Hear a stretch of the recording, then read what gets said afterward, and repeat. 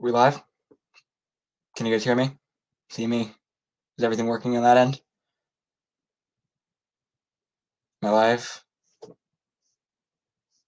Okay, cool. All right, everyone. Hello. Um, Tonight we're probably just going to be going over everything from period 4, so 1450 to 1750 is the whole period. It's probably going to be around an hour, though I can foresee it being a lot longer because if you guys ask a lot of questions, which I'm happy to answer, and then I'm going to be going through all the content, and so it could take more than an hour. So yeah, tonight we're just going to be going over all the content, answering any questions you guys have, just kind of going through all of that stuff. So let's. First, I just want to see, like, on a scale of 1 to 5-ish, how do you guys feel in period 4, just on all the content in general? 1 to 5. 1, 4. Okay, so we're kind of all over the place. 6. Okay, so we're kind of in the middle. See a lot of ones, a lot of zeros. That's okay. That's what we're here for. A lot of threes. Okay, that's good. That's a good starting point. So I can, Noah 9, perfect. Okay, so let's just jump right into this. I know someone said earlier that they wanted me to say right now what the key concepts were.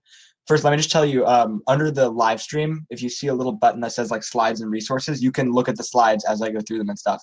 So if you want to do that, you can see the notes that I have for everyone and all that stuff. So let's jump right into it. So I'm gonna keep the slides open like this just so I can see the chat every so often. But all right. So first, let's just start by talking about why, like, the periodization of period 4. So, we have these dates 1450 to 1750, but the real important thing isn't just to memorize those dates, but to actually understand why those dates are important. Why are those dates the ends and beginnings of time periods? So first, let's just talk about what's in 1450 that's a turning point that causes a new time period to start. So we see in 1450, we have the classical trade routes are intensified, the fall of the Byzantines, good. Islam spans the entire Afro-Eurasia. The Mongol Empire has been broken up, we know, in the 1300s-ish. That empire rises and then falls in like 100 years-ish, maybe. And we see the Americas are still isolated. And so we still see kind of no interaction or very little interaction between the Europeans and Africans and Asians and the Americas. And then we see interaction start to intensify a lot in 1450. So we see trade intensify and stuff like that, similar to what we've been seeing in period 3. So, continuity there. And then what we'll be talking about basically is the during and by 1750. That's really the meat of what tonight's going to be. So before we get into like all the changes that happened during the time period, let's just first talk about what actually continued. So first off, the classical and post-classical trade routes, they generally changed and intensified during this time period. So is it loading for people or am I live? I just want to make sure people can actually hear me. People can hear me or it's loading? I just want to make sure. Okay. Yeah, if it's laggy, that might be just an issue due to connections and stuff. But anyway, so let's just talk about first the fact that the trade routes during post-classical era, they stayed. That's like losing my words here. They stayed and then they intensified during this time period. So we keep the Eurasian trade routes, the Indian Ocean trade routes, the Silk Roads, and the Eurasian trade routes. All these things that you've been learning about all year, they stay throughout this time period. People tend to just kind of see this time period as the Americas and the Columbian Exchange, triangular trade. But you got to remember that these trade routes also stayed in practice. They were still traded on pretty constantly because, there was still trade among China, Europe, Africa, and all around there, Mediterranean, the Indian Ocean, and stuff like that. So that definitely continued during this time period. All right, so the first key concept this time period is that of globalization and the globalizing networks of exchange and communication. So basically, here, let me just, because people seem to be having stuff. Let me see if my mic's working. I'm pretty sure it is, but can you guys hear me? I just want to make sure. I feel like a lot of people are saying that their sound went. Okay, this is weird. This has never happened before. Anyway, I'm just going to ignore it. So the first key concept is globalizing networks of communication and exchange. So this is kind of the big one of the big overarching themes of this time period. And so here, so the first thing we see are explorers in this time period. We see Spanish explorers and Portuguese explorers especially, which I'll be talking to you more in detail about, but just some of the big ones are Henry the Navigator, who goes to West Africa. We see Columbus, who everyone knows. He goes, obviously, to the Americas. We see the Columbian Exchange, and we'll be talking about that later. And then we also see Vasco da Gama, who goes to India. He's the first European, I'm pretty sure, to hit India from a trader. He goes around Africa. We also see new technology come from this globalization. So we see, from period 3, we see the improvements of some technologies. We see an improved astrolabe, which came from the Muslim world. We have better maps, better cartography, which helps sailors find their way around. Wind patterns. So if you remember from period 3, the monsoons with India and the Swahili coast, we have monsoons, and then we also have westerlies being used to take people from Europe to the Americas and back in a cycle. So the winds are really important, and knowledge of them really helps people go during this time period. And then we see caravels, which I'll be talking about more in detail. They're basically like, you have the Arab dhows, you have the sorry, I'll try to slow down. You have the Arab dhows, and you see the Chinese junks.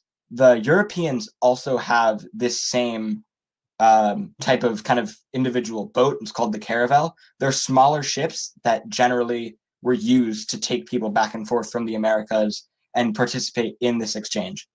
And so the big thing in this time period, basically, that is this whole giant connection between the Americas and Eurasia is the Columbian Exchange, which I'm assuming that a majority of you, if not all of you, have learned about. During this time period, we see, and I'll show you a little graphic for this. You see the Atlantic world from the New World. You see corn, potatoes, cocoa, and stuff like that go from the Old World or the New World to the Old World, and then from the Old World you see sugar, slaves, and disease are 3 of the big ones, and then just a general exchange of foods, of culture, of disease. As I mentioned, I'll be talking about that more. I'm generally giving just a general overview for now. And then you also see joint stock companies rise. And so what joint stock companies are, and I was definitely really confused with this at first, is that basically, imagine if a government had to just pay for a voyage, or you had to pay for a voyage, and then it sank. You lose all of your money in that voyage. Whereas now, it's like the original version of crowdfunding, where you'll get 100, 1,000, however many people to put in a bunch of money, and it splits up the cost of a voyage across 100 people, so that if let's say the ship sank, you might only be losing $1,000 rather than $1 million. And so it kind of secures the people who are going to be paying for this. And then obviously from this globalization, there's a bunch of different impacts. So you see the spread of religion. We see just the 3 big ones, the 3 big proselytizing religions: Islam, Christianity, and Buddhism. Those will spread to the Americas and form a bunch of syncretic religions, which, if you don't know, syncretism is basically, it's a big term in AP World. You should know it. It's basically the merging of two different religions, 2 different cultures into one. So we see voodoo in the Caribbean, the cult of saints in Louisiana, and then Sikhism in India, which we'll all be going into more detail. So with voodoo, it's, I believe, Christianity and Islam. I could be wrong, but it's one of 2 religions, and basically it's about like spirits. And if you think of like a voodoo doll type of thing, stuff like that, that comes from the voodoo religion that was syncretic. And then Sikhism, you see in the Mughal Empire. Those are like the 2 big ones that you should know. It's a merging of Hinduism and Islam that comes together. And then you also see innovations in arts. So generally in history, when people start getting rich, you generally start with the arts start to flourish. So we see things like the Renaissance, which I'm sure you all know about, woodblock printing, kabuki theater, stuff like that really takes off during this time period, because simply people are richer now. People are, countries are making a bunch of money from the new trade routes, the new Columbian exchange that's happening. And so the Renaissance starts, and we'll be talking about that later, and woodblock printing and kabuki theater. And so those are all big things. And so now we'll start getting into like the more specific parts that I just talked about. So this is the Columbian Exchange right here. Basically what it is the connection of Europe and Asia and Africa to the Americas. And you can see both places brought a bunch of stuff to each area. So you see the big things to know from Europe, maybe I think sugar is big, animals. You should know that it really did revolutionize life in Asia. I mean, not Asia, wow. The Americas, because you have cattle, you have sheep, the pig, the horse, things you think of as inherently that have kind of always been here. They really showed up in the Americas during this time period. The horse, Native Americans didn't have horses before this time period. And then you see just a couple centuries later, they're dependent on the horse in the Great Plains and that area. And then you also see disease spread. So this is kind of definitely emphasized in AP World, but I didn't know this at first. You see diseases like smallpox, that's the big one that goes to the Americas, and this decimates the Native American population. And this is because in Europe, they've been living with smallpox in their lives for the past, thousands of years. Whereas in North America, they had never seen this. They had been isolated, remember, for the past, 8,000, 9,000 years, 10,000 years. And so they had never seen this before. And so when smallpox comes over from the New World, they had never built up the immunities that the Europeans had before. And so they just die by the thousands, by the millions. You see, it's called the Great Dying. You see around 90% of the Native American population die in a span of maybe 100 years, give or take. It's definitely people even now call it a genocide. That's how bad it was. It almost wiped out the entire population.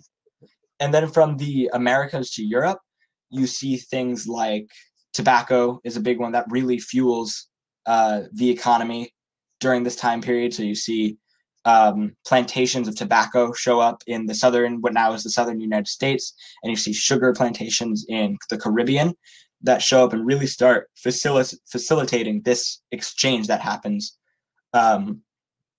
during the fourth time period. So you see, because of globalization, there's this giant, just world-shifting exchange between the Americas and Europe. So these are some of the travelers you should probably know. So right all the way on the left, you see that's Henry the Navigator. What he's really known for is supporting sailing and cartography and stuff by setting up schools of navigation in Portugal. He was a Portuguese prince, and he really patronized the voyages of many, many travelers and really helped get this whole age of exploration get started. Next to him, I think we all know that's Christopher Columbus. Christopher Columbus, we all know he went from, we all know the famous story where he thought he landed in India and called them Indians, but he had actually landed in the Americas. It's a lot more complicated than that, obviously. Christopher Columbus was his name. I don't know if you're joking or not, but his name was Christopher Columbus.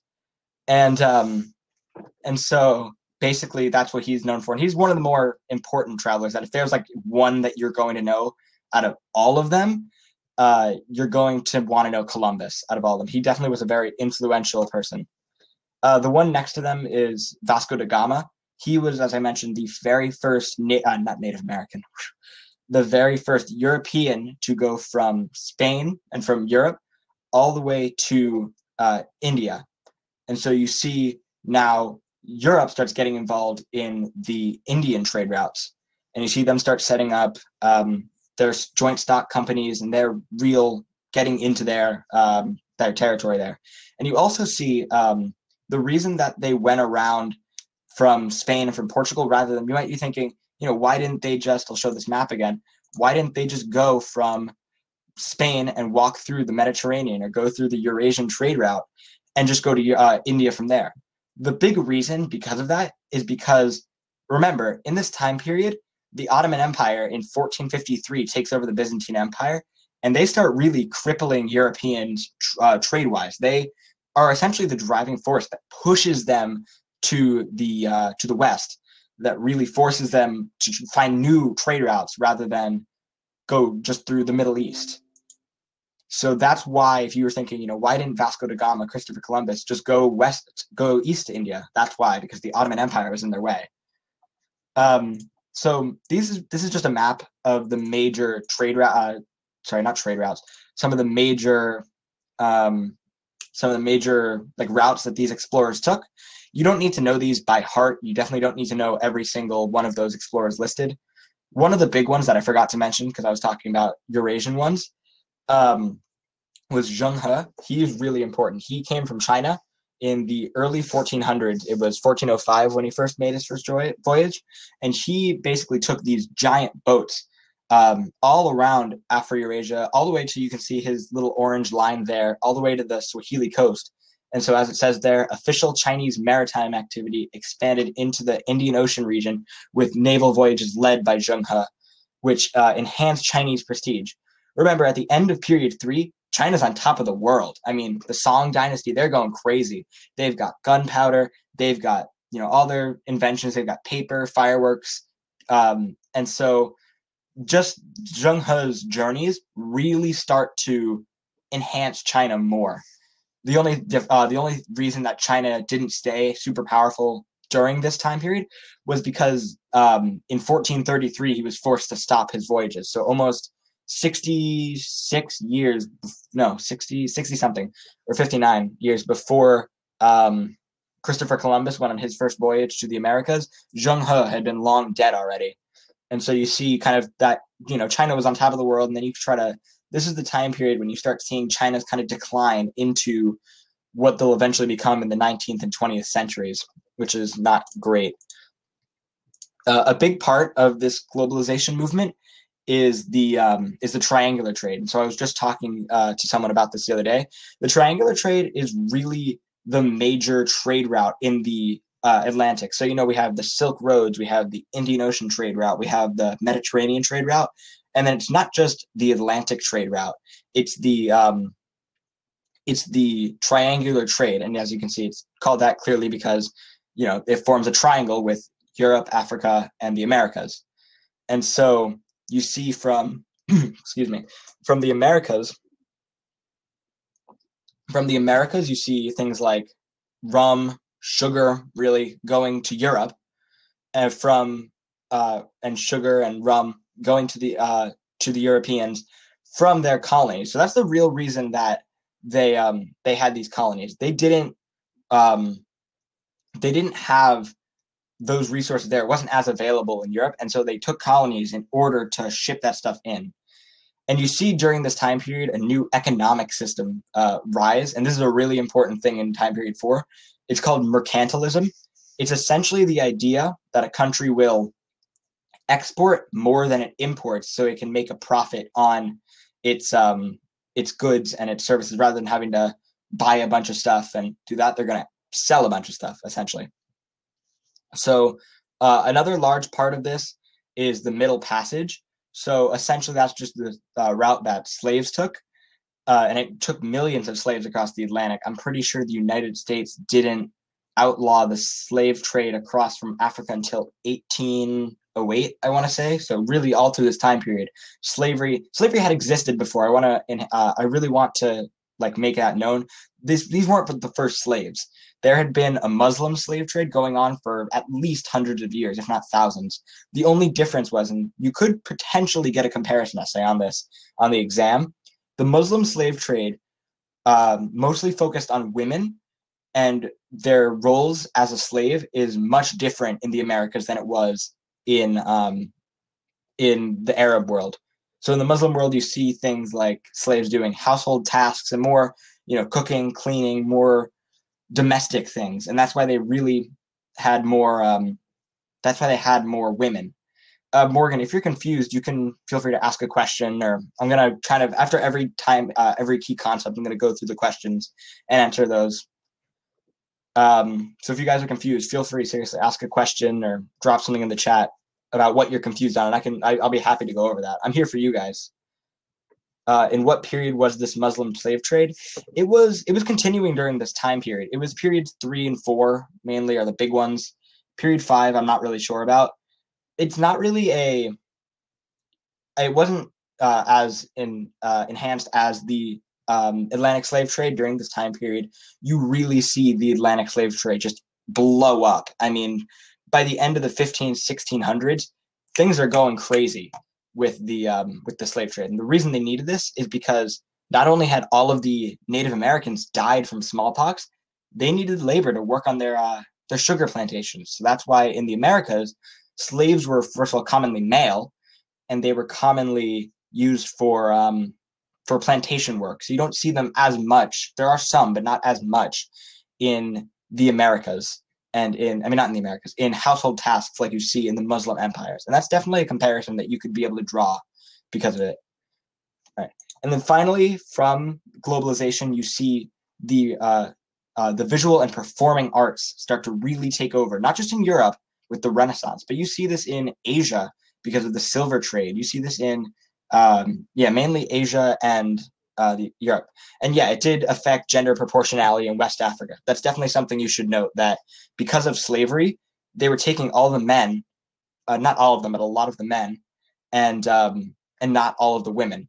So it really hurt their gender imbalance.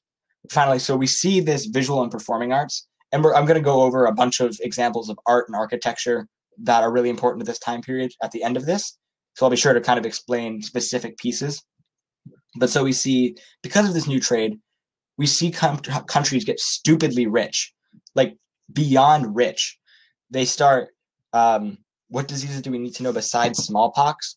Malaria, maybe. Smallpox is the big one. That's the one that really kills a bunch of people. But here, I can go back. There, like you can see smallpox, malaria, the flu, influenza, the whooping cough, measles. Those are kind of the bigger ones that really killed people. But by no means do you need to have a list in your mind. Smallpox is like, if you're going to know one, smallpox is the one to know. All right. So back to the performing arts and the visual arts. So we see the Renaissance, obviously, in Europe. We see that in the South and the North. So if you're in AP Euro at all, you're going to have to learn about like the specific pieces and stuff. But for this course, you really just have to know that the Renaissance happened. You might want to know a couple of very, little few humanists and stuff like that. And you might probably know people like Da Vinci and Michelangelo and other Renaissance people like that, but you won't be asked very specific things about the Renaissance. The Renaissance is probably more of an evidence point than anything. You also see Ottoman miniatures arise, and those were mainly used as a way of getting power for people. What period did the Renaissance occur?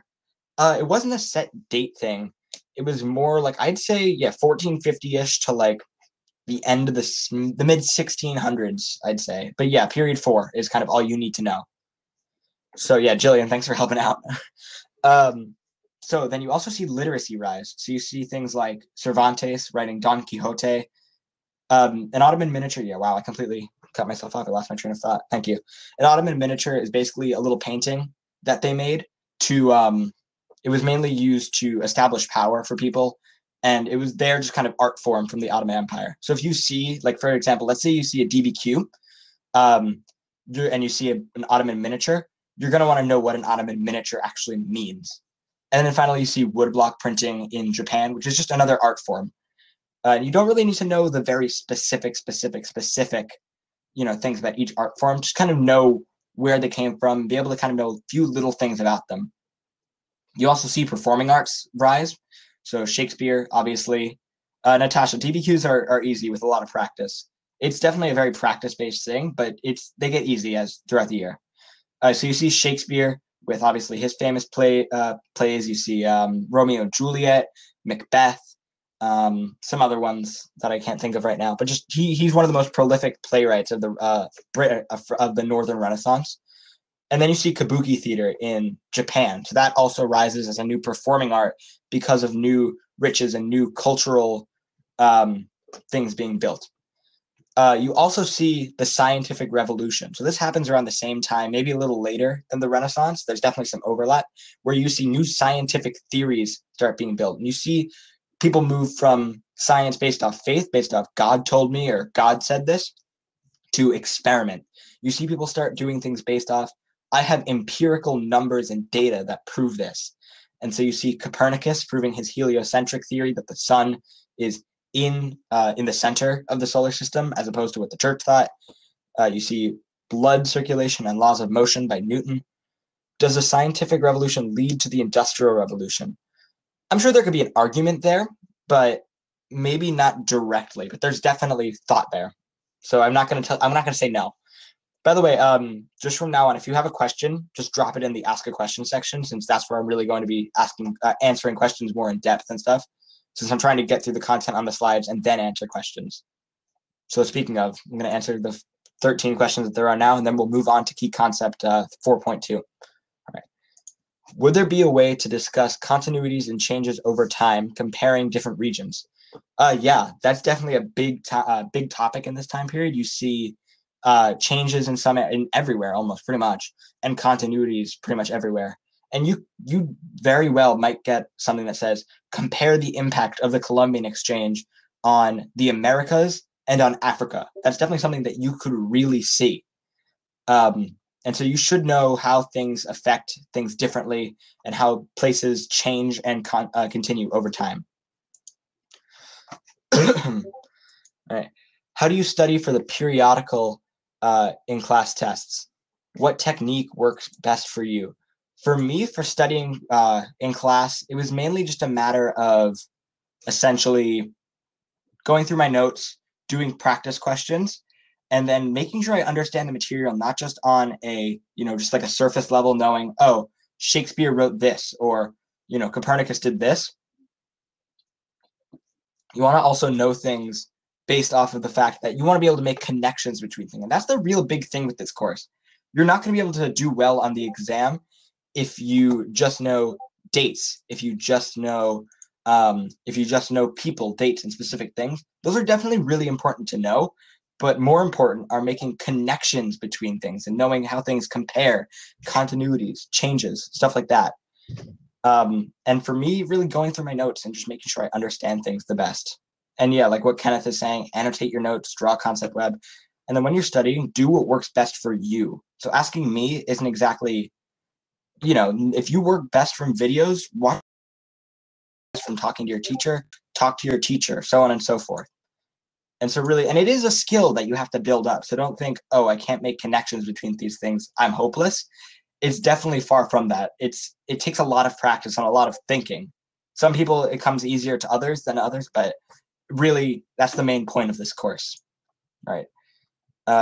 Would you say that the Columbian Exchange and Columbus's voyage were the most important of all period 4 events? I mean, that's a very argumentative question, very opinionated, so take what I say with a grain of salt. I would say yes, but that doesn't mean that, and you're never going to be asked what was the most important thing in period 4. You're going to be asked something like, to what extent was blank a turning point in world history? And so I would say the Columbian Exchange was really a giant turning point, and that's why I would say it's the most important. But it could be argued. All right. The expansion of European maritime empires. Yep, so that's definitely something that happens during this time period. You see countries like the British, the Dutch, the Spanish, and the Portuguese. Those are the big 4. So we see the Spanish and the Portuguese take over the Americas, and then the British and the Dutch, they go to India and they establish their joint stock companies, which is what I was telling you about earlier. So they established the British East India Company and the Dutch East India Company independently. Sorry, I'll try to slow down. I know I kind of tend to ramble. All right, so I'll start over. So basically, European maritime empires, they, such as Spain and Portugal, those were the 2 ones that really took over the Americas mainly. So they went on their ships, they went over, and people like Hernan Cortez and Pizarro, they were the ones who conquered the Americas, the Andes, the Incas, the Aztecs, and they were the ones who established their empires using specifically, and if you've ever read Jared Diamond, using guns, germs, and steel, really, in order to get these empires to fall. So basically, they had guns, they had smallpox. They were really, it was an unmatched, it was not a fair match. And then you see places like the British and the Dutch, they take the opposite route and they go to India. And they essentially, what they do is they establish their joint stock companies there so they can start disrupting the European trade and the Spain and Portugal. They start having the Indian Ocean trade with Europe. So they start really starting to get in there.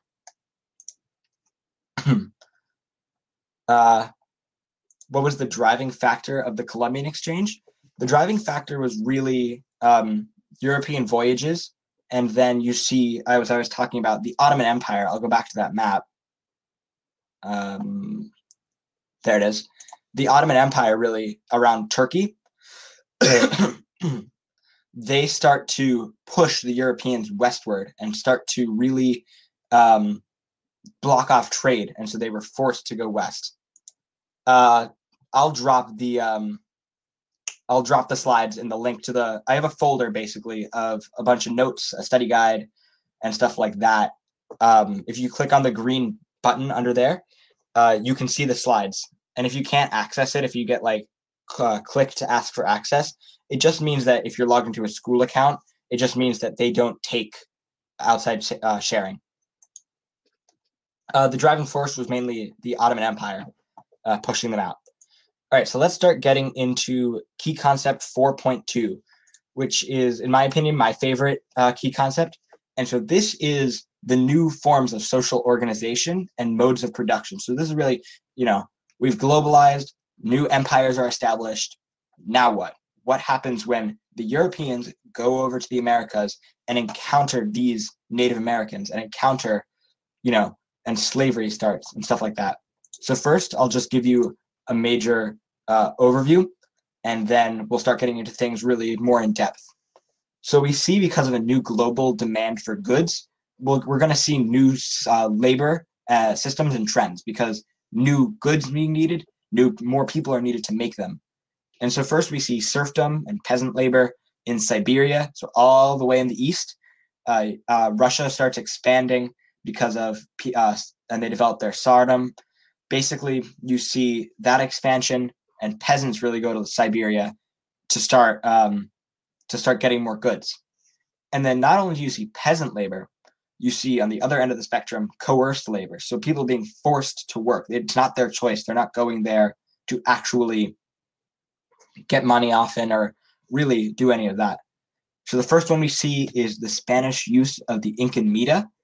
The Mita system was there before the Europeans arrived, but then the Spanish basically took the Incan system, twisted it, and made it their own, and forced the Incans to, I think it was every able-bodied man had to spend 2 years in the Potosi mine, mining silver for the Spanish. So this wasn't a choice. This wasn't something that they were paid for. The Spanish basically said, either we'll put you in prison or mine for us, work for us. This wasn't a choice. And then similarly, you see the Spanish do the encomienda and hacienda system. So they saw Native Americans trade their labor, trade their work on haciendas for religious and language education, and also just it was a brutal system, because it was almost like Spanish feudalism in a way, where the Spanish would give richer people land and Native Americans to work for them. So really, it wasn't a good system, like all in all. And I think it was one of the first to be outlawed, and I think the 1540s, but you don't really need to know about the specific dates. Then you see indentured servitude. And so indentured servitude is definitely something I see people get confused on a lot. It's essentially, let's say I was living in Britain, right? Or in Spain, let's say. And I go and I commit a crime, now I'm a criminal. So now I can either go to jail and I can, rot in prison, or I can sign an indenture with, and I'll go and work with someone in the Americas for, it's typically 7 years, 7 years. And then when I finish, I can get some land, get some money, and then start a new life in the Americas.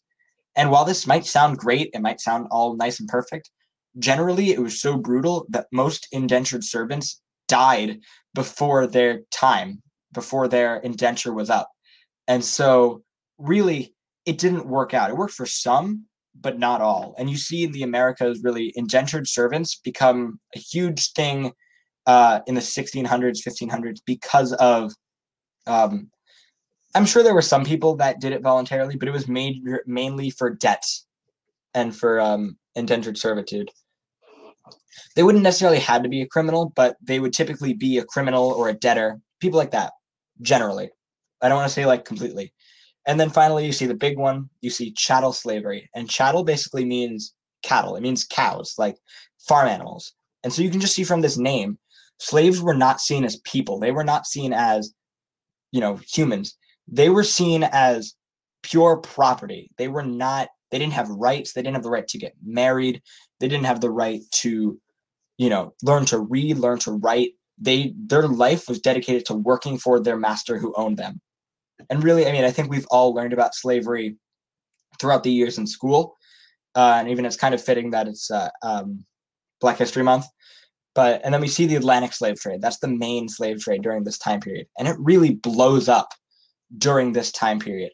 As I said, it really, before it started, it picked up some speed. And then once cash crops started, that's the real driving force for slavery. You see things like sugar, tobacco, eventually cotton. They just blew up, and slaves started being brought over by extra labor.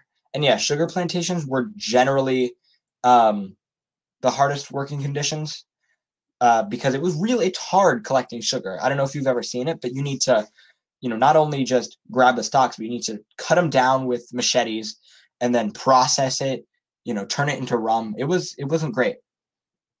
And then on the very opposite end, so we've been talking about these labor systems that are generally pretty harsh. Now let's talk about the elites during this time period, the people who were rich, the people who really had the power. So you see people like the Manchus and the Creoles, who I'll be talking about later, as the new elites. And then you see existing elites keep their power. So you see European nobles, and you also see absolute monarchs arise during this time period, which I'll talk about. Zamindars in the Mughal Empire, and then daimyos in Japan stay. So remember daimyos from the Japanese feudal system. They're kind of like the equivalent of knights in the European system, kind of knights and nobles. And so you also see because Europeans are going to the Americas, you now see mixes of races, and you see the first racially based hierarchy rather than based off religion, based off social class, wealth. Now it's really based off of race. So you see racial mixing causing this, what's called the Sociedad de Castas. And so you see mestizos, which are Europeans mixing with Native Americans to form a mixed race. The same thing goes for mulattoes, which are Europeans plus Africans who form a mixed race. And then you have this whole system be formed. And I'll show you a picture just now. So here's a picture of what a mixed family might look like. So you see the white man is supposedly married to the Native American or African woman, and they have mixed children. And so those children are likely mestizos. And so you can see here's the general pyramid. So I'll go through each layer real quick. Peninsulares were people who were born in Spain and were Spanish, just pure Spanish blood, the purest you can be, top of the top. And then after that, you see Creoles, which are people who were born to two Spanish parents. However, they were born in the Americas, so they don't quite have as pure of Spanish race. They're still, but they become the elites because the Peninsulares are busy in Spain. So they're the ones who become the elites in Latin America during this time period. Then you see the mixed races, mestizos and mulattoes, which we just talked about. And then on the very bottom, you just see Africans and Native Americans. Those were the bottom of the bottom of the bottom.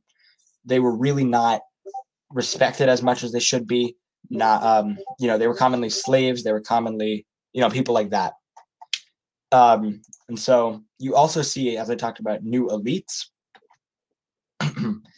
And so obviously I said Creoles, they were elites of European descent who got overlooked for top positions for Peninsulares. And in the period post, sure, I can repeat.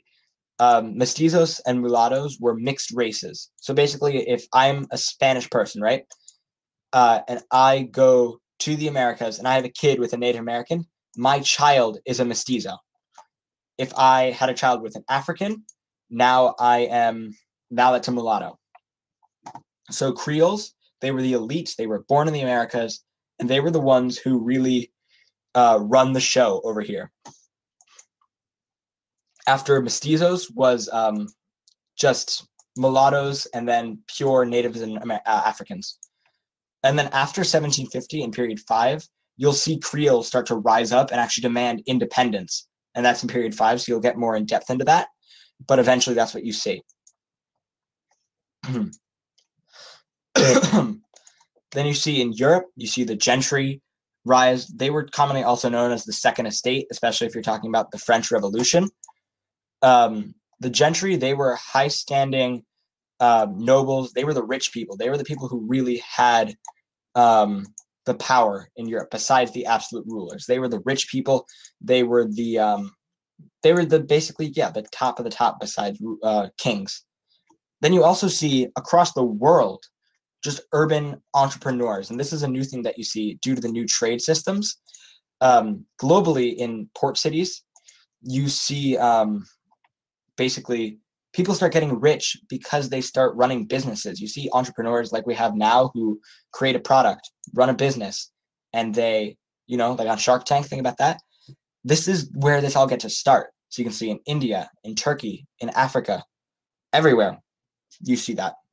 And then finally, a new one that you see, just like the Creoles, were the Manchus. So you know how we have the Ming Dynasty in 1644.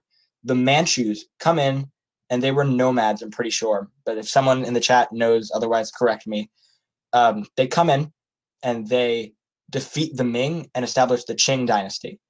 And they were superior to the Chinese. They considered themselves socially more pure. And so it kind of established a new Chinese system of social formality. And so that's really kind of all this key concept is. It's just the development of new labor systems and new social systems. That's kind of the real big changes. And you want to know the specific social systems in different areas and places like that. So now let's just run through these questions. Sorry. What is kabuki?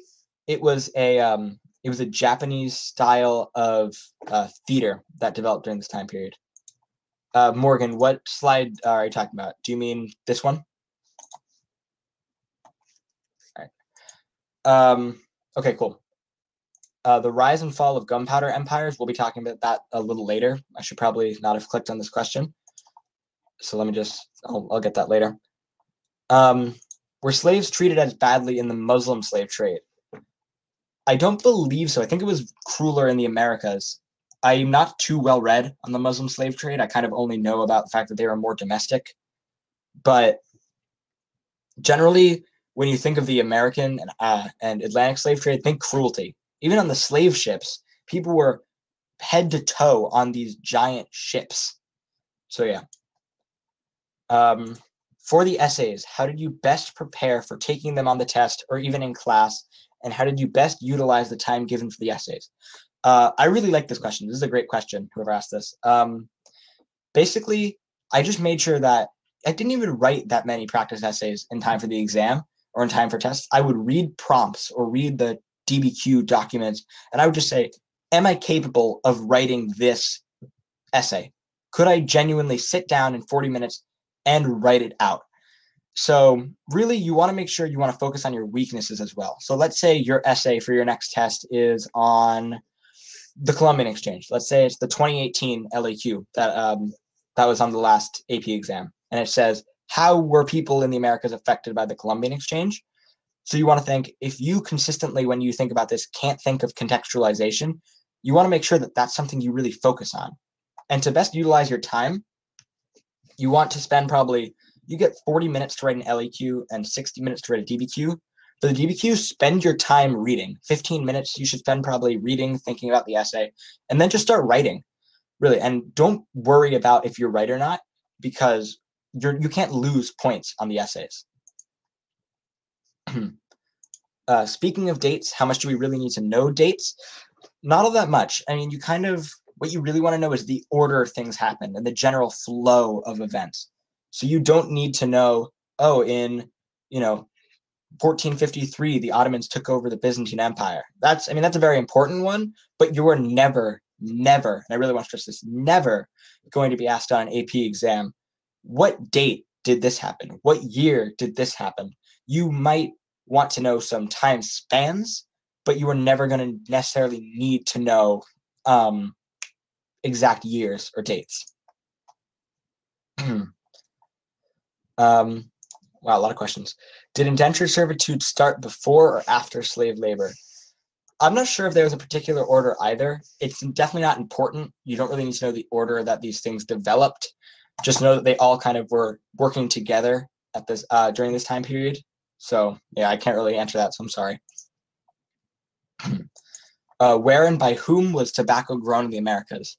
Primarily the South. So if you think like Virginia, Maryland area, North Carolina, South Carolina, that general area, the South, where it's like it's hot, it's humid. You get these really, really hot areas that are really perfect for growing cash crops. So in the Caribbean, you have sugar, and in the southern United States, you have tobacco. Were the coerced labor systems mentioned only apply to the Americas? Not to my knowledge. There were probably some slaves in Europe, but generally they were in the Americas for the most part because of this new Atlantic slave trade. And this new Atlantic trade in general, the Americas really becomes the hub for trading crops, and that's what these laborers were used for. All right, so let's move into this final key concept, which is kind of apart from the globalization during this time period. I think we got a new question. And some of these I kind of have skipped over because they're not specific to this, but I'll answer all the questions by the end, so don't worry. All right, so key concept 4.3. 4.1 and 4.2 we're all talking about globalization, right? They're all talking about the Americas connects to Europe. What happens? What are the changes? What are the continuities? Stuff like that. So this key concept 4.3 is all about how states consolidated their power. How did people really keep their power during this time period? And so we really see during this time period, and I'll just give you a general overview. This key concept is all about power. So maintaining power, who has the power, and competing for power. So those are the three kind of like, if you're doing an outline, those are the three like bullet points for this key concept. So first, the main ways that someone maintained power during this time period, you have the arts. So you have architecture, court literature, paintings, and I'll show you some really specific pieces of this as illustrative examples that you can know. But generally, arts were really commonly used by almost universally across to kind of paint their rulers as these godly figures. And speaking of godly figures, we see religion also really be about maintaining power. So we have the divine right in Europe. Basically, if you're going to think of one guy, think of Louis XIV. He was so enthralled in divine right. He believed that he was given this God-given right to be ruler. It's not, it wasn't about the other people. It was about him being the only person who has a right because God said that he could. And essentially, you see, and he was so into this that he literally called himself the Sun King. That's how, like, kind of, you think it almost like extreme narcissism, but that's what it was, really. And then finally, during this time period, you also see human sacrifice for the 40 such on years that the Aztecs survive. You see them really say, we were given by the gods. We need one of you to sacrifice your heart. You have like the beating hearts that the Aztecs have. And then they really use that to consolidate their power when you think about it. People thought, if I don't like these people, they're going to sacrifice me to the gods. And then you also see bureaucracy, governments using the government to really consolidate their power. So one, which is a big continuity in China, is the Confucian-based scholar gentry. So you see the civil service exams, those aren't stopping. If anything, they're getting bigger. More people are taking them, more people are passing them. And the exam is really used because of this Confucian ideal that education is the top of the world, that education is what separates the people who deserve to be the top of the social system from people who aren't, that and patriarchy. And then you see the Devshirme system in the Ottoman Empire, which is essentially where the Ottomans would take Christian boys, take them to their empire, convert them to Islam, and force them to learn Islam and to fight in their army and to be their nobles. And so that was a way that they really helped their empire to consolidate their power. Speaking of power, it's really important in this time period to know who has the power. So we have two types of empires that developed during this time period. We have the land empires and we have the maritime empires. And so with land empires, we see the Manchus in China. They're the Qing dynasty. We see the Mughals in India. They're one of the gunpowder empires, along with the Ottomans. And then we see the Russians.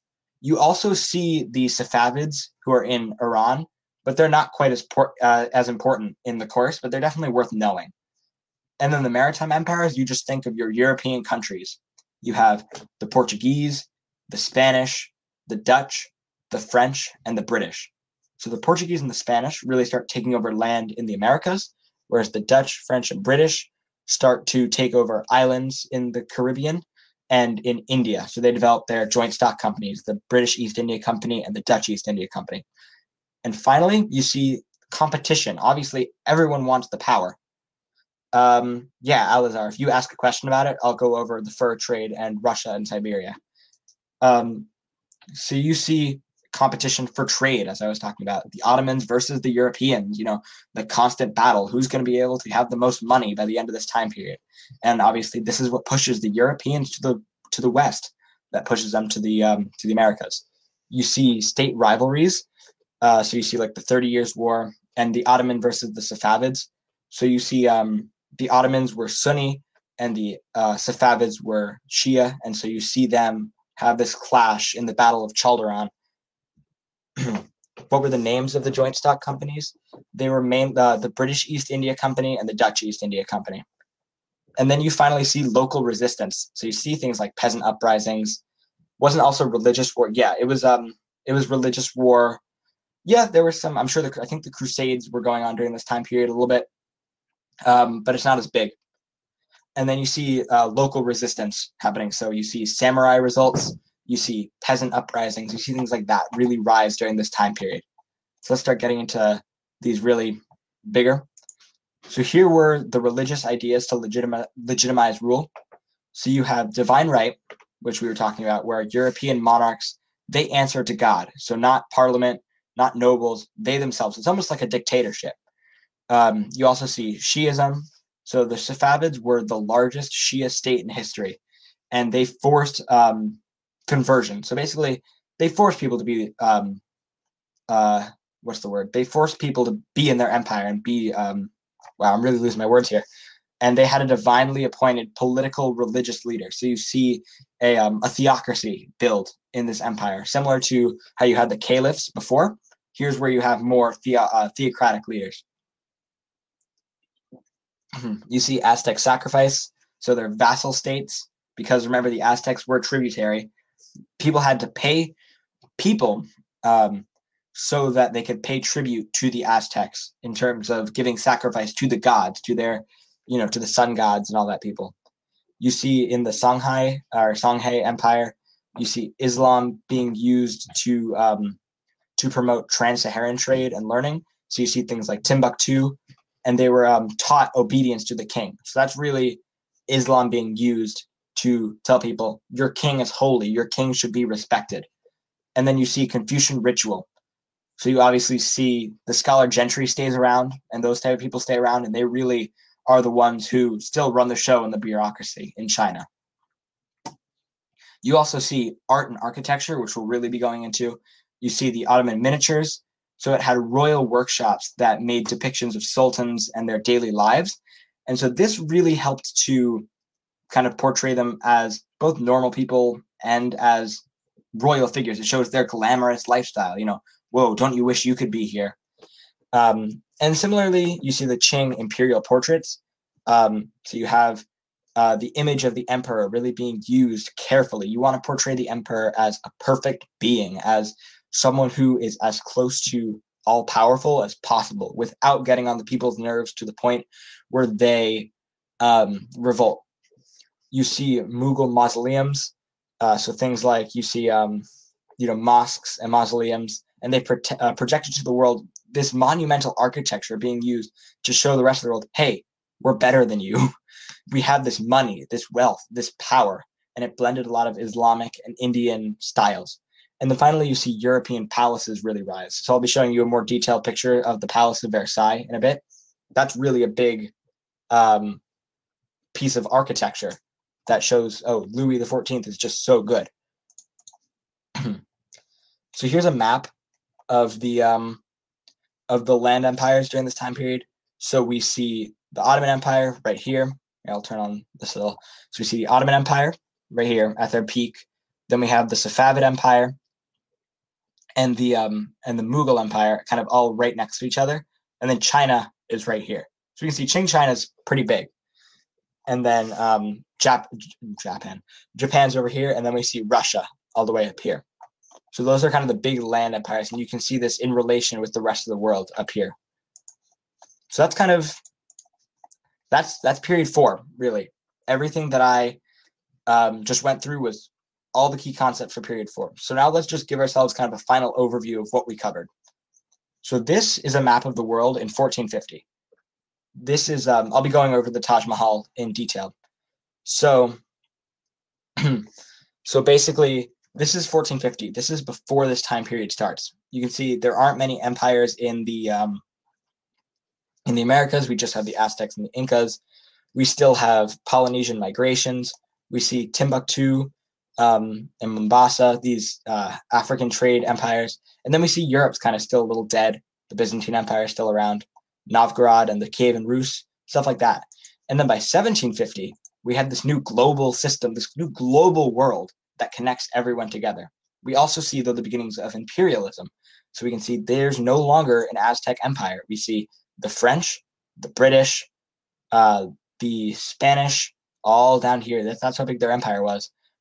Then we had the Portuguese over here, little bit of British territory, not much. And then just little scatterings of different types of European powers. And then along here we have our land empires that we just talked about, and then more islands taking over. So really, those are the major powers during this time period. We see, as you can see on the bottom, those were the major big powers that you're going to want to know for the test. So I think maps are really, I just, so they could be bigger. I didn't put them side by side, just so I could really, I can do quick, this is kind of the comparison that you can draw, that you can see what's going on. And here's just a giant box of everything that happened during this time period. So this was split up across different areas of the world. And you can see like just these giant bars of Portuguese Empire, Spanish Empire, French Empire, British Empire, Spanish, Dutch, Portuguese. These were the major powers. You don't have, like you saw before, a bunch of different kind of scattered around little empires. You see these major, giant maritime empires grow to their fullest extent. Yeah, Jeremy, you're right. Better defined states are being grown rather than little tiny, collections of societies. You see empires now, real, true, imperialistic European empires. All right. So now we're going to be talking about a little bit of art and architecture. So essentially, we see, so we're going to be going through just a bunch of different notable pieces of art and architecture that are relevant to the key concepts. All right. So this first one, can you guys name this, what this is called? I'm just kind of curious. School of Athens. Yeah, that's what this is. All right. Oh, I just realized I forgot to go through these questions. All right, we'll put this on hold for a sec. Let me go through these questions. I'm dumb. All right. I'm trying to find like where I left myself off. There we go. Are the Aztecs, Mayans, and Incas period 3 or 4? Mostly period 3, but they're relevant in period 4 to give us some context. What were the 4 gunpowder empires? It was the Ottomans, the Safavids, and the Mughals were the 3 big ones. I don't know if there's a 4th. There's not one that I know of. All right, that seems to be the only ones that are relevant that I can answer right now. And then I'll answer the rest right at the end. Yeah, this is definitely going to go over an hour. All right, so here we have the School of Athens. And this painting really shows the fact that the Renaissance wasn't just an art movement. It took from classical ideals from the period before. So we don't see any more, medieval art. We see stuff like classical Greek ideas coming back. So this is clearly a painting of blatant, it's Greece. I mean, you see people like, we have down here, I think up here is Pythagoras. We've got, I believe this is, they're two famous Greek philosophers. I'm blanking on their names right now. If someone knows them, let me know. And so you can really see how classical ideals are being pulled. All right. The same goes for this painting. This is the Birth of Venus. This is another Renaissance painting that essentially it shows classical ideas. So you see, Plato and Aristotle. That's what it is. I'm pretty sure. Thank you. Okay, so you see the new classical ideas really come into fruition, that these Greek myths really start being portrayed through the art of the Renaissance. And so here we can see a comparison between, on the left, we have a piece of medieval art. On the right, we have a self-portrait by Dürer, is his name, I think. And so we can really see that, first of all, things start to get more sophisticated in terms of the style.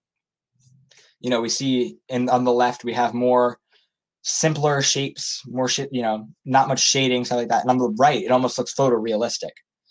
You also see humanism develop. So you can see before, over here, it's an entire group of people. And over here, this is one guy. And even you can see, if you look closely enough, he looks like Jesus. He painted himself to look like Jesus. So we see this this emphasis of the individual grow during the Renaissance. All right, here is some African art.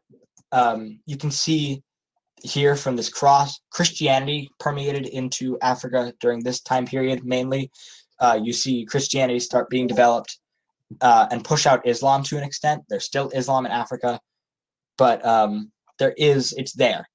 Christianity really starts to make an entrance. And you can really, when you're looking at African art, there's really a couple of things that are really noticeable. You see, like, I tend to notice a lot, like long necks, long faces, stuff like that. It's really pretty noticeable when you have a piece of African art. But yeah, really the main thing I want to put here is Christianity in Africa. All right, so this is a painting of Ieyasu Tokugawa, or it might be swapped. He was a Japanese shogun, and his empire was really important because it closed off its borders. He was really the definition of isolationist. He would only allow the Dutch to show up at one port at specific times, just then and there. That's it. And so really something that's important about him is the fact, first of all, it represents a continuity in feudalism in Japanese history, but it's also their economy. You're going to see them develop into this new economy in period 5. The title of 27. This is the Birth of Venus. That's what it's called, the Birth of Venus. All right. So here we see some noticeable pieces. So these on the left, you see St. Patrick's or St. Basil's. It's St. Basil's Cathedral. And so this is a piece of monumental architecture, just like we saw, and it was commissioned by Ivan the Terrible, who was the first Tsar of Russia. And then on the very right, we see Peter the Great, who is really one of the most important Russian figures during this time period. He is the guy who really pushes for the westernization of Russia. So we see Russia starts looking towards Europe, who's getting rich. They're having a good time, and they're freezing in the snow, and he's thinking, what are we going to do? And he steps up and he says, we're going to westernize. We're going to become like them. And so what he does is, and it's a pretty cool story actually, he disguises himself, goes to Europe, and learns shipbuilding on his own, just out of nowhere. This guy just learns shipbuilding. And so he comes back and completely rebuilds the Russian Navy to become, and they really establish a large naval power, and they start trading, they start getting wealth. And you can even see, like, if you saw this guy in a painting, you would not think he was a Russian. You would, by all means, think he was a European. And that's because of it. He developed haircuts, and he really wanted everything to be European. So that's really the importance of Peter the Great. And if you want me to go more in depth, you can ask a question. I'll be happy to talk about the expansion of Russia. It's pretty interesting. All right, here, I know someone was asking me to go over this. This is the Taj Mahal. And so essentially what this was, and there's a note down here. Yeah, this is an example of a mausoleum. Yeah, Peter forgot to try to fix the serfs. He was also an alcoholic. It's a nuanced issue. So basically, this is a mausoleum built by Shah. What was his name? Shah Jahan, and this is a tomb essentially for his wife. So it's a monument, and you see this.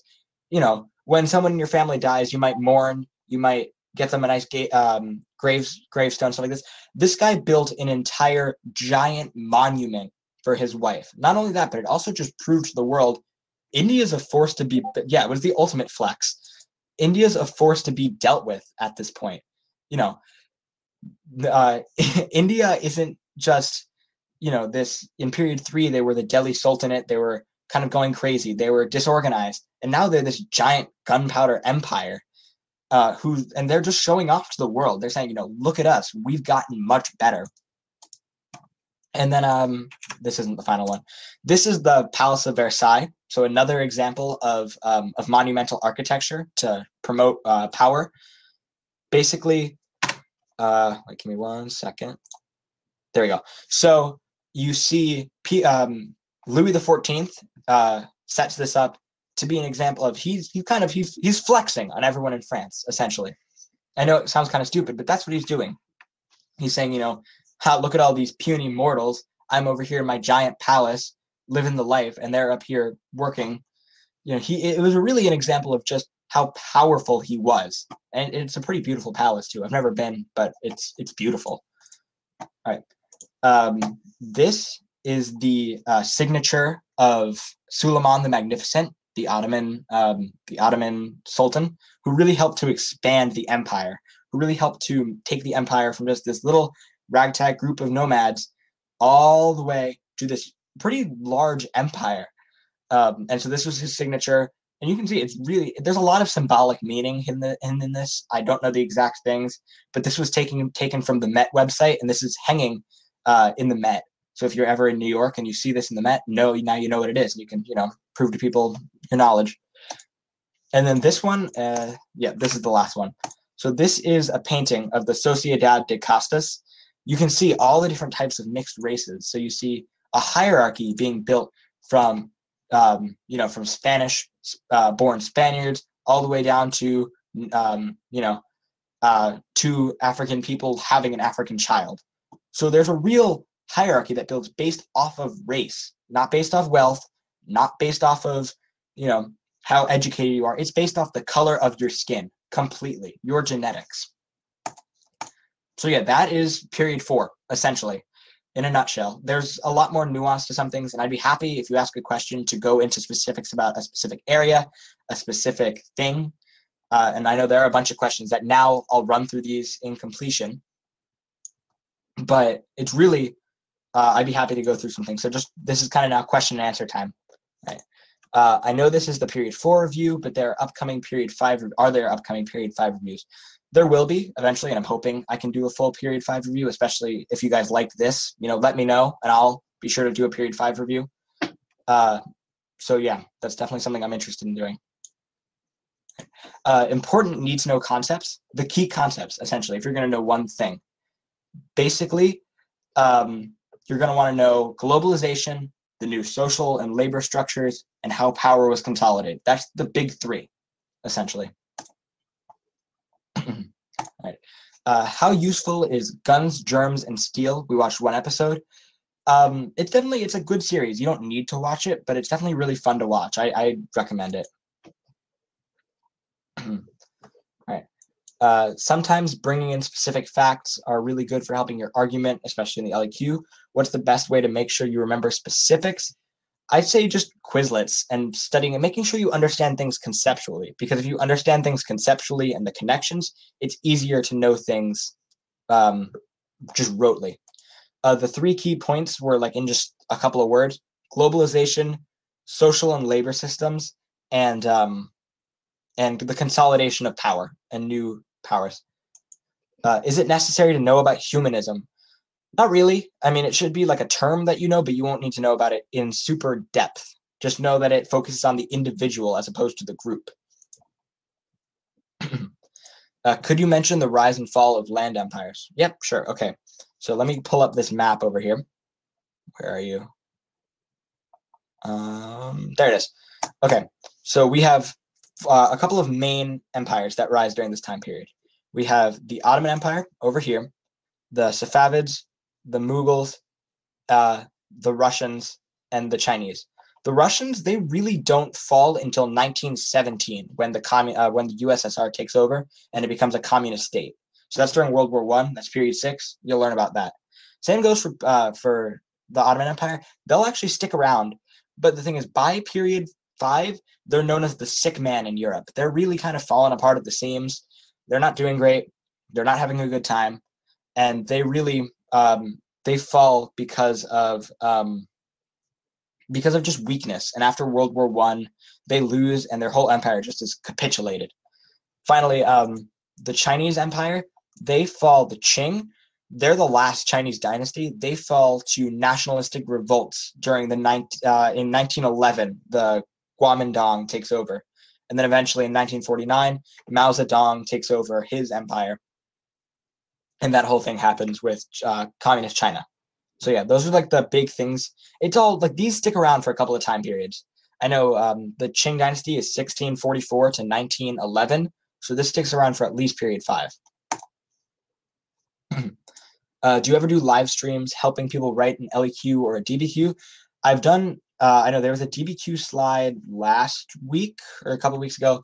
The LEQ presentation will be on the 25th. I'm pretty sure, so that'll be in a couple of weeks. But also, if you want me to just if you want me to help you out privately, feel free to hit me up on social media, on Discord, on Instagram, something like that. If you guys don't have that, ask me if you want it. So yeah, shameless plug.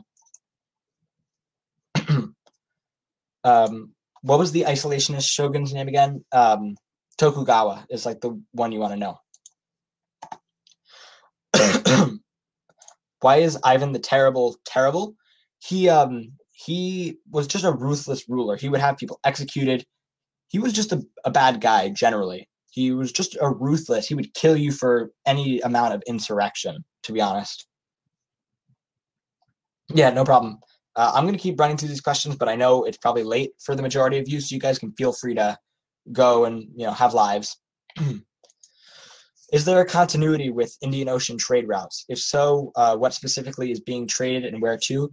Yeah, the things being traded generally stays the same. Spices, stuff like that. The only change that you see really is the European involvement now. So you see Europeans go, they come all the way from up here in Europe. They go around Africa, and then they show up around here and down here and around Calicut and the major trading cities. And they're the ones who really, really take over eventually. This is the reason that this empire falls, because the British eventually show up and say, you know what, this is ours now. So yeah. All right. All right. Yep. See ya, Alyssa. Right. Can you explain the expansion of the Russian Empire? Yeah, sure, totally. I'm gonna probably just have to keep this map up. So essentially, in 1450, you have this little group of Russians called the Kievan Rus just sitting here, and then eventually they just start kind of migrating west. And then Peter the Great comes in, and they establish Tsardoms, St. Petersburg. That's named after Peter the Great. And they start really pushing for westward expansion because they want to become just powerful. They want to get giant. And they're still, to this day, the largest country in the world. And so really, it was because of their westernization efforts that really helped them rise to power. What else do we have? All right, we got a couple more. Right. May you please provide an explanation of contextualization and continuity? Okay, continuity is the easiest one. It's basically, if I ask you for a continuity, I'm asking you what stayed the same. Whereas with a change, it's what changed. I know that's kind of using the word and definition, but that's essentially what's going on. Contextualization is a little more nuanced. Essentially, imagine if you're watching like an episode of Scandal, let's say, and a new season comes on, they're going to show you like a last season on Scandal type of thing, right? But they aren't going to tell you every little thing that happened that season. They're not going to tell you in episode 4, blank and blank said this, this, and this. They're going to tell you the big things that you have to know. So it's the big, giant world things. It's not like, the Chinese emperor dying. It's the globalization efforts in period 4. It's these giant world-bound things. I'm not sure if you can do this, but if you could split up the period 4 reviews into the key concepts and do each of them as separate videos, it would help. Yeah, I'm sorry that this was probably a real overload of information for just an hour. Yeah, I mean, I can, if you guys really want, I can record period 4 videos going in depth into each key concept if you guys like. If you want that, just drop in the chat. Yes, no. I'd be happy to do that. Where is it? Yeah, I can totally do that. All right. See you, Katie. All right.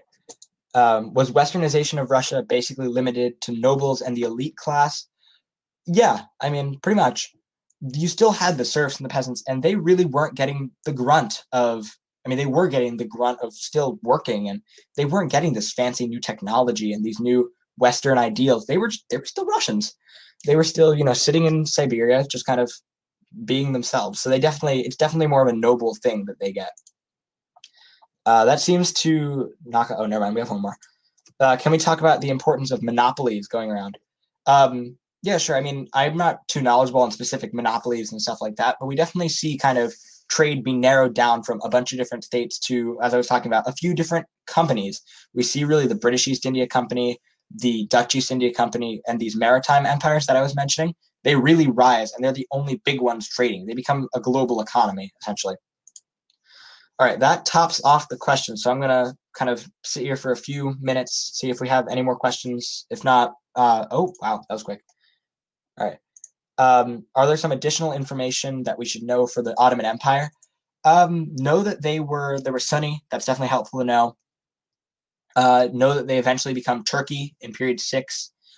And then in period 5, you're going to learn a lot more about their efforts for for their industrialization, and that's really period 5. So I'm not going to go into detail for this now, but I will. I'll go over that when I do my period 5 review, and you'll be learning about that. You see things like the Young Turks' rise, and it's a big thing that really contributes to both their rise and their fall.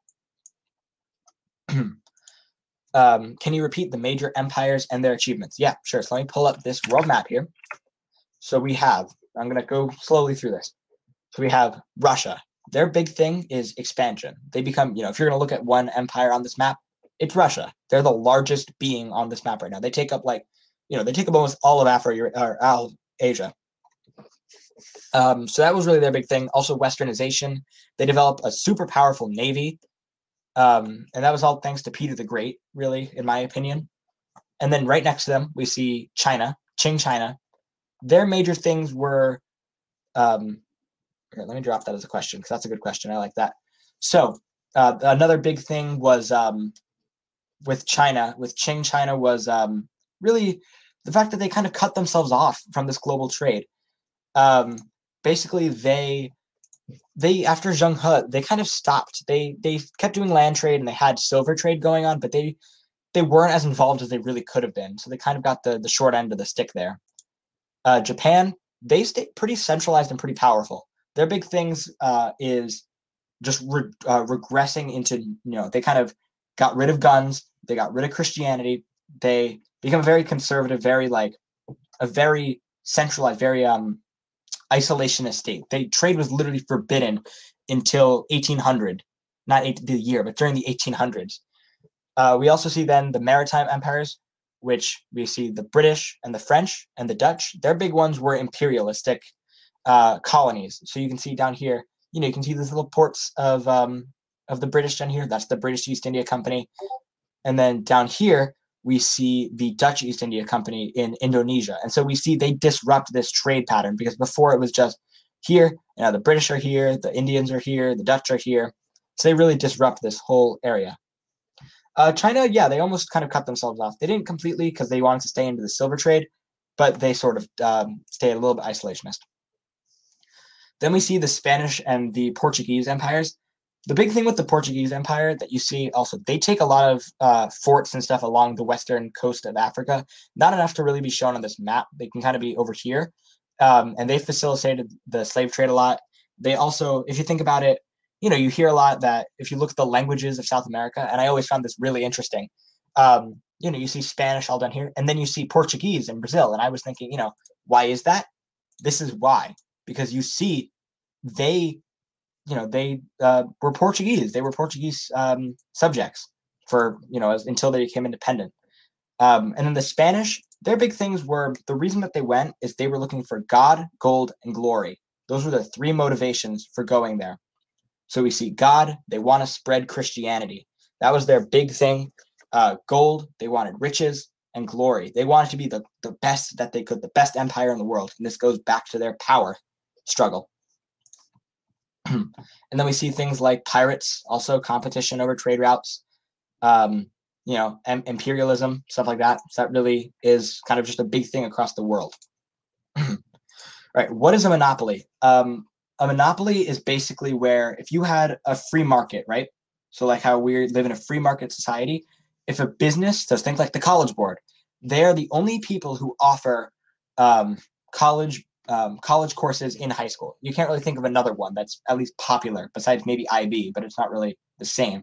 And so they're allowed to kind of abuse their consumers as much as they want, because what are they going to do? Go to another business? There isn't another business. So that's kind of what a monopoly is. I was just wondering, when did you start studying and how did you take notes? I started studying probably around March-ish. We did a mock AP. I remember it was April 20th of last year was our mock AP in school. And then and then I would go over things and I would write essays and I would write DBQs. And then in the end of April, I took another mock AP to see where I was weak. And for that last week, I kind of just grinded out. But my one suggestion, and I feel like a lot of people don't do this, the last night, do not cram. What you don't know that day, you won't know tomorrow morning. And so really, you want to know everything before the day before. You should, when you get home, and I'll tell you, actually, I'll just tell you what I did. I got home from school on May 16th, the day before the AP exam, and I took a nap.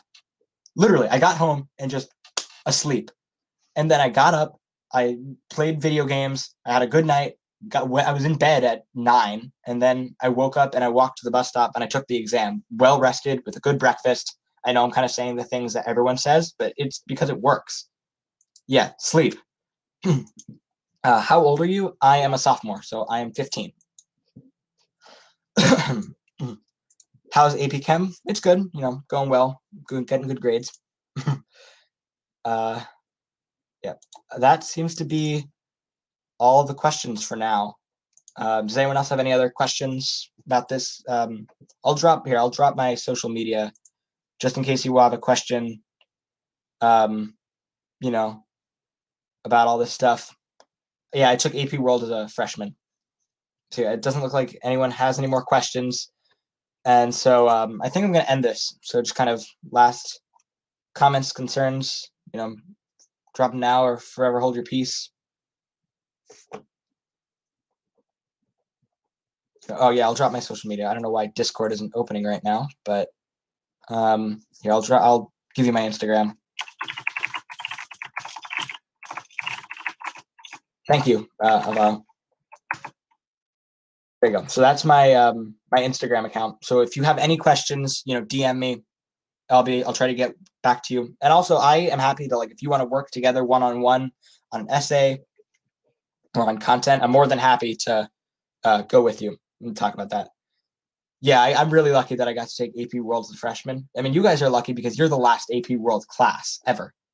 So really, All right, we have another question. Ooh, I love this question. I really love this question. What happens if you completely blank on the exam? This was a real fear of mine, that it's an element of surprise that really kind of freaks you out, that you don't know what the essays are going to be.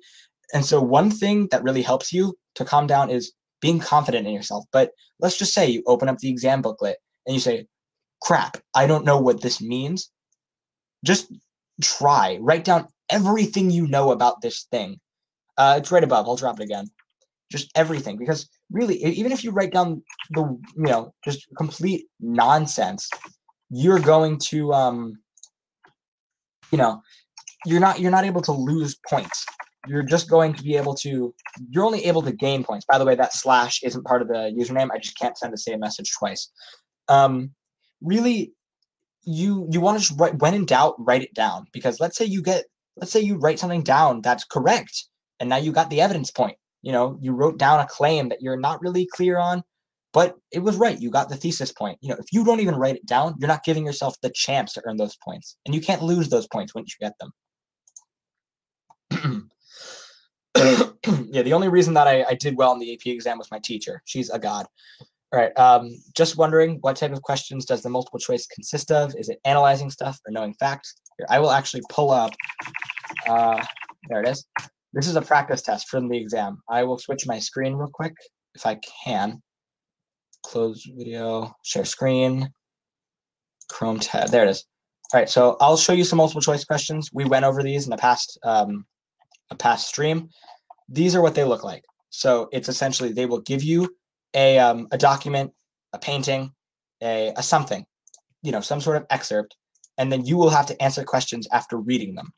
So, for example, we have, you know, this little poem from the Mauryan dynasty, a couple questions. We have a little excerpt, a couple questions, a graph, and a couple questions. And so really, you want to learn how to answer these types of questions really effectively. You're the last AP World curriculum because they're changing the curriculum. They're going to establish an AP World Modern and an AP World Ancient. It's just, they're reorganizing the course. You're the last true AP World course. All right. We're at an hour and a half. I know we're only allowed to go up to 2 hours. So if anyone else has any more questions, is every multiple choice question based on some sort of document? Yes, every single multiple choice question is based on a document of some way, shape, or form. Here, I just have to start answering this. So yeah, they are. You will always have some sort of document, graph, picture. If I can find a painting in here, here's a data. It's mostly going to be here's a map, for example. So we can see typical sailing routes and schedules of merchants in 1400. So this is a period 3 question. So we have the monsoon winds. We got and you get quicker at this as you go along. But then and then I ask you a question: which particular routes and timings of the voyages best reflect which of the following characteristics? And so you have I'm going to what do you guys think the answer might be for this question? It's kind of quick, but you guys can drop. Here, I'm going to drop the link for this practice test because this is a good one. This is an official one from the College Board. Yeah, the College Board or review books. Though I didn't do great on the Princeton review test. So, all right. So this is a type of question that it's typical, maps, graphs. I still can't believe there. A painting, So that's really the type of thing that you're going to be seeing on the multiple choice questions. You think the answer was A for this one? Omar, you think the answer is A? All right. Yeah, okay. I would say B. I'm not sure what the answer is. I could be wrong. And if you get it wrong, I'll explain the question. So 19 was B. Okay, so I'll explain it. So we have, this is a period 3 question. So if we go all the way back up, 19 was B. So the answer was that it showed their advanced knowledge of Indian Ocean currents. So let's take a look back at this picture up here. So we have these trade routes, and you can see the patterns of their trade routes. That you can see they have their outbound in November through May, and they return October through May, and they have this calendar-based system.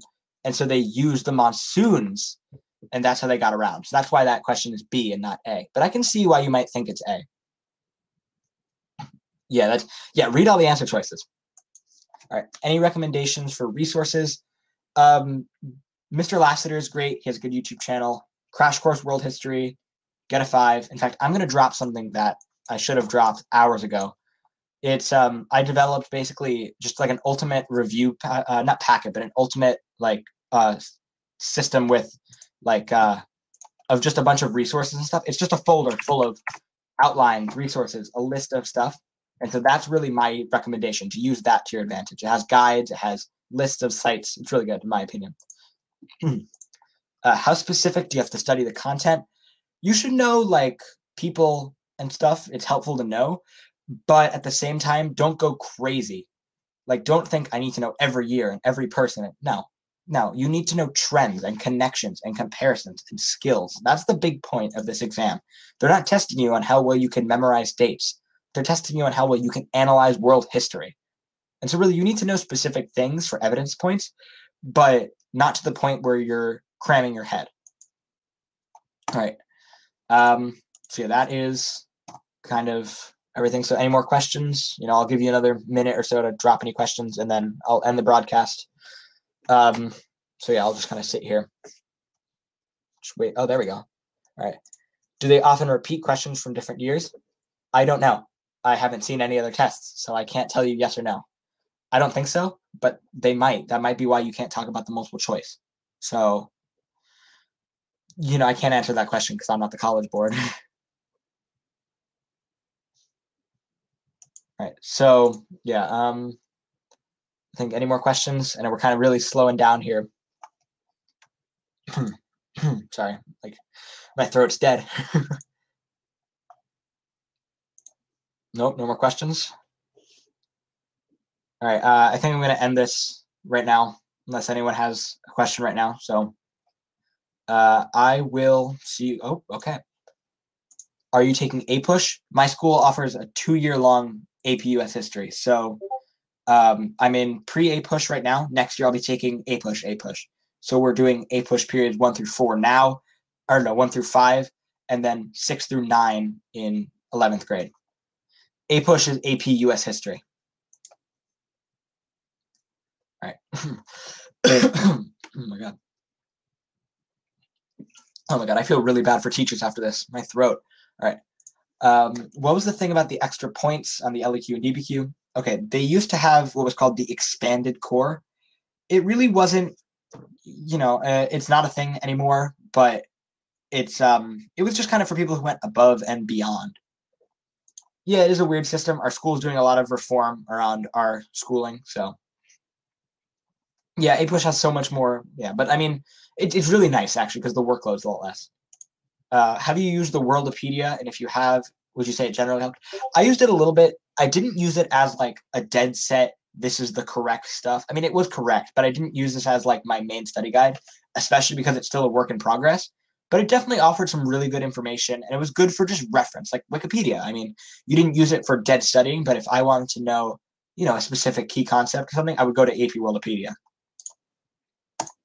All right, back at square one. Just give you guys another minute or two. Drop any questions you have. And then if it gets to like, an hour 45, which I don't foresee this happening, or an hour 50, I can start a new session if it goes over 2 hours because that's our limit. So any other questions, comments, concerns?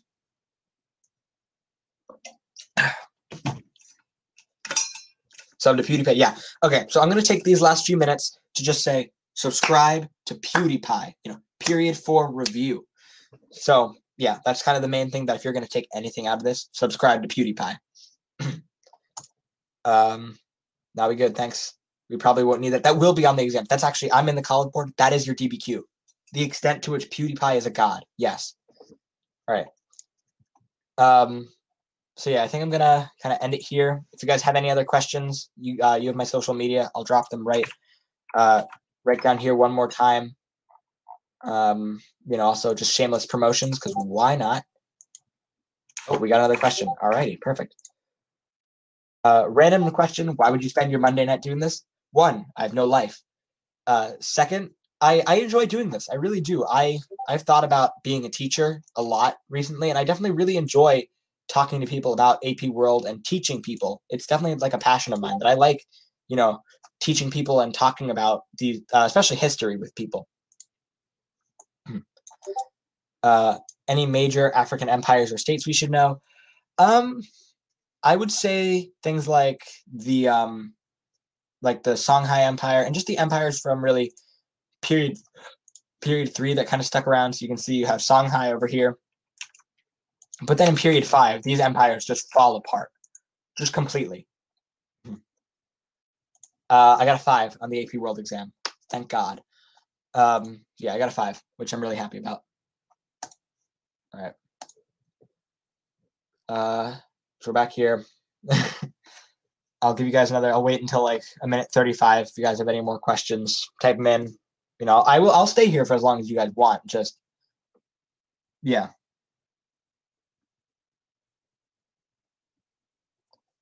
Any other questions? Nope, not that I'm seeing. All right, I think I'm going to end this then.